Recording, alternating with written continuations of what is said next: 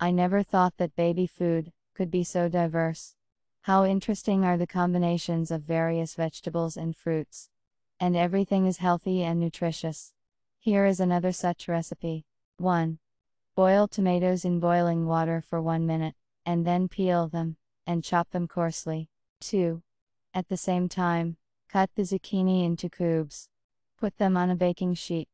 Drizzle with oil, sprinkle with salt, and finely chopped garlic. Bake the pieces for 20 minutes at 180 degrees. 3. Then combine tomatoes, basil, mint, zucchini, juice, oil and avocado in a blender. Leave a couple of slices of zucchini for serving.